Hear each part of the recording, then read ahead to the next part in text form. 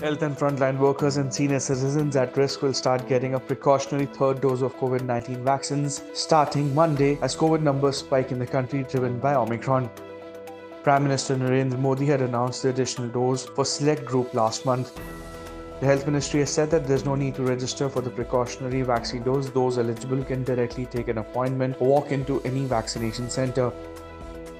Besides health and frontline workers, those above the age of 60 who have co-morbidities like diabetes, hypertension, and other chronic ailments will be eligible for the precaution dose on the advice of their doctor. There is no decision yet on booster doses for all adults. Those eligible for booster shots will, however, get the extra shot only after 9 months of their second dose. The third dose will be of the same vaccine as their first and second. There will be no mix and match, the centre has clarified.